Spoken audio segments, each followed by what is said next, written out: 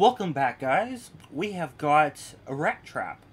It even comes with cheese, apparently. I did not know that. It's a bit bigger than I thought it would be. Okay.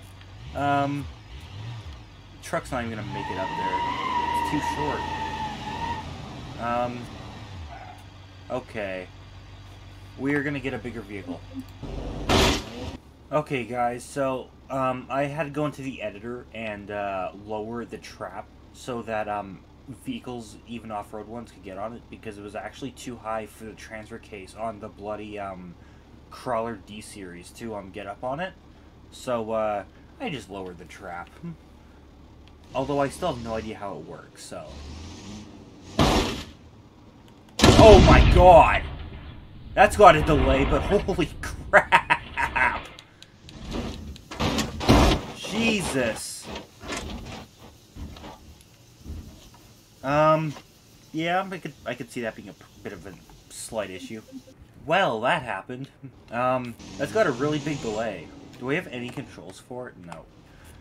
Which is fine, but, no. Nope! I got stuck on it. Okay, so what I've done is I have swapped out for the Rally, whatever this vehicle is, K-Series, I-Series, whatever it's called.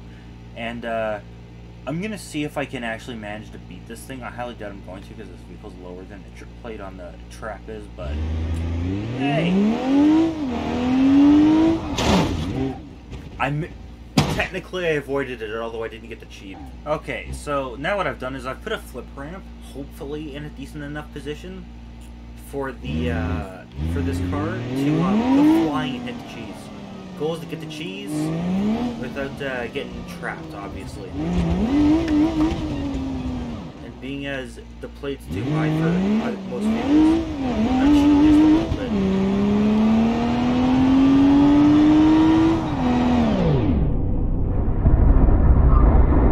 No frickin' way.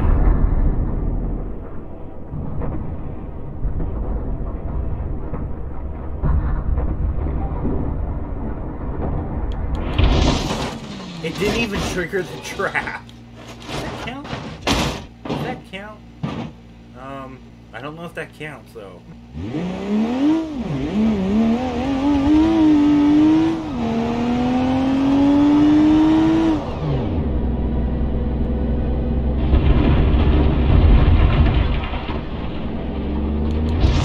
Oh, I did hit it this time. My back wheel caught on it and ripped it up, which is why it looks so damaged right there. And I caught the cheese! Oh, wow, I caught the cheese! I did it! Woo!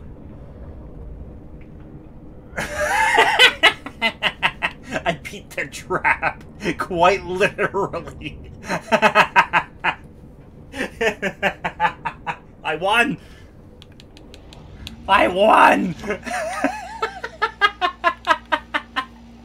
See you guys later.